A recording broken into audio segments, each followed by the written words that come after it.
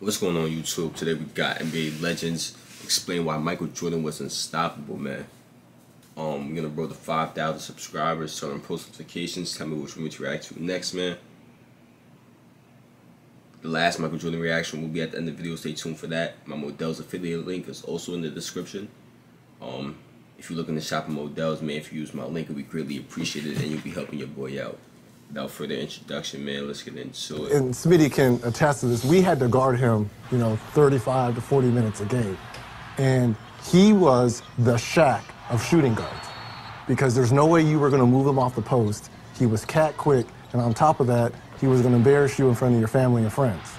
So having said all that, if I'm starting a franchise, not only do I want to put people in the seats, because Michael will do that, but his skill level was so far ahead of everyone else. I'm going with MJ. You just mentioned MJ, and MJ has, often called you like one of the toughest shooting guards he had to defend. Right. What was it like going against MJ? First time seeing, I watched him in college, but I was in JUCO at the time, but first time actually seeing him live in front of you, he was cat quick. And really? Yeah. At that size? He was cat quick, and he had the ability to take one dribble and you try to get there, and he was in the air already.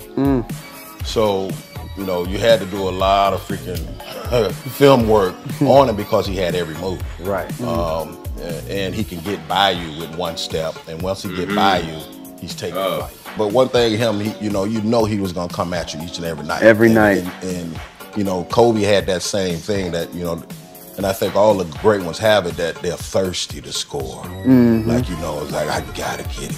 I gotta get that bucket.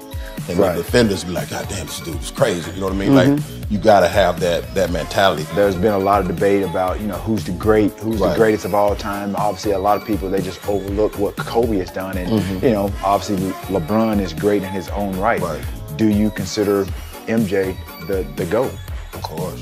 Absolutely. Of course, yeah. I went up against him each and every night. Right. You know what I mean? So. And then you played with Kobe at the Lakers. I played with Kobe, and Kobe was, he's in that level, no question about it. But Mike changed the game in so many other ways, not only on the court.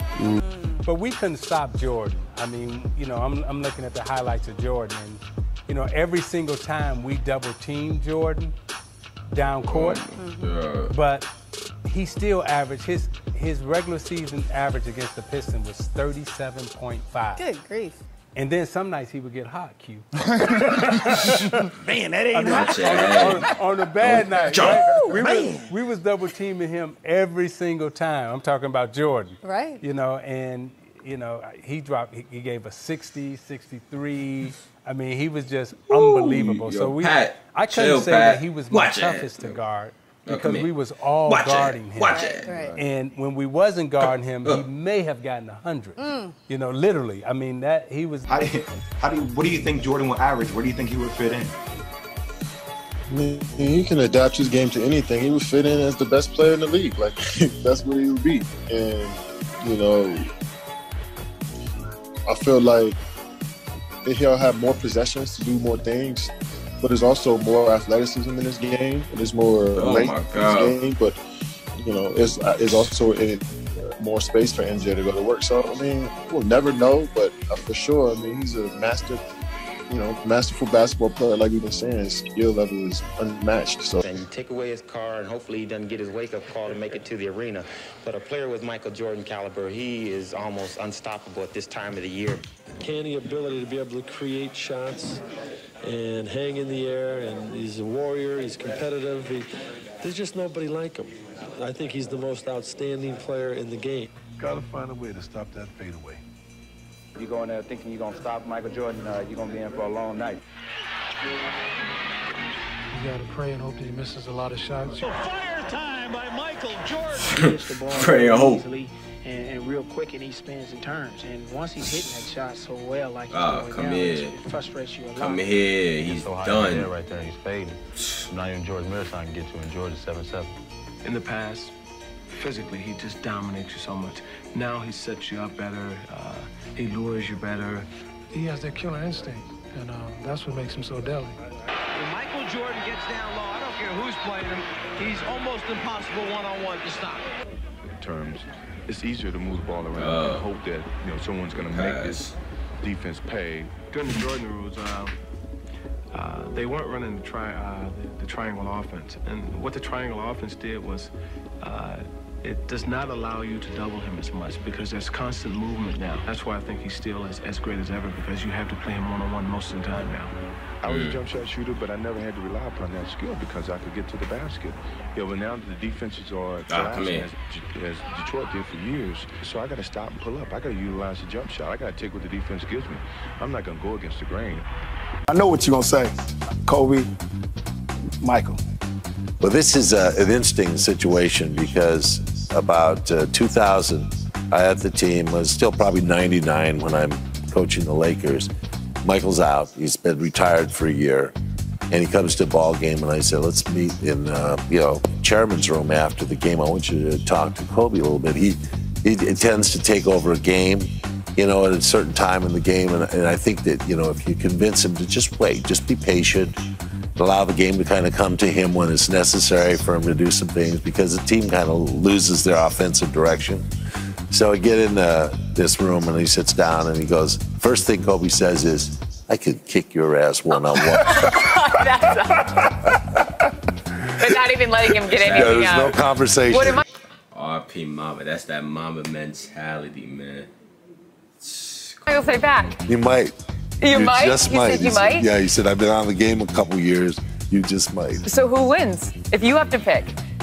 No, it's going to be MJ. He's got that hand.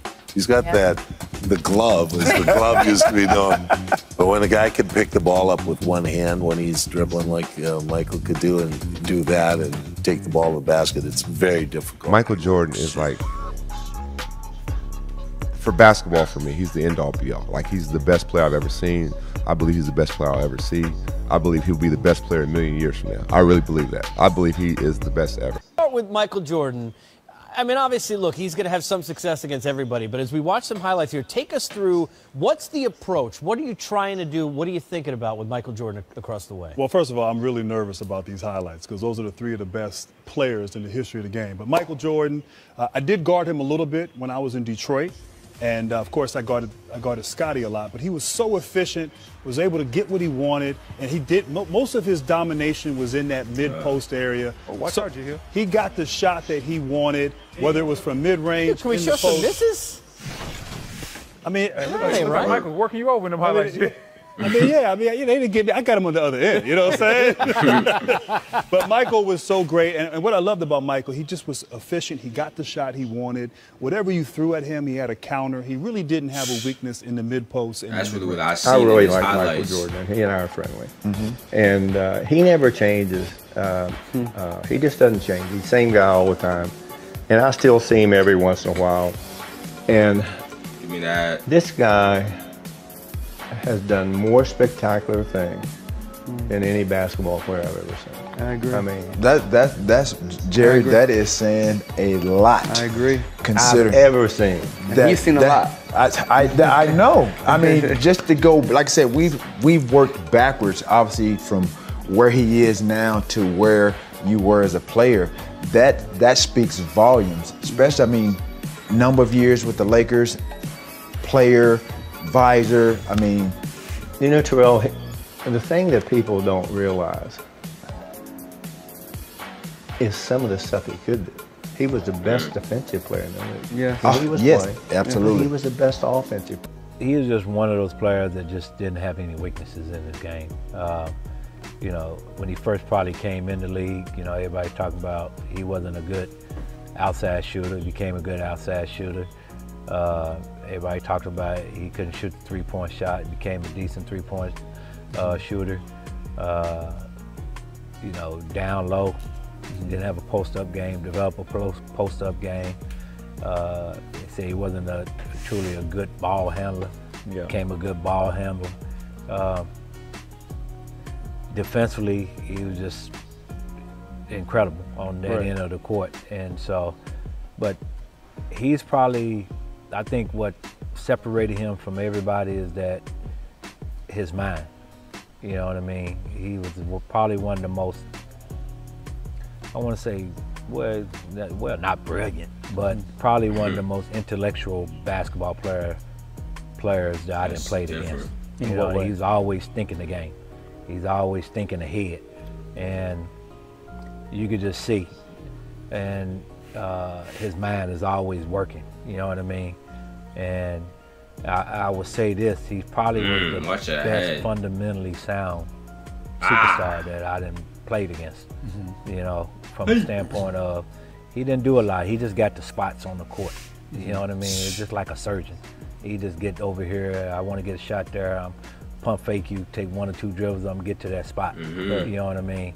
And so you never see him, hardly see him take a bad shot.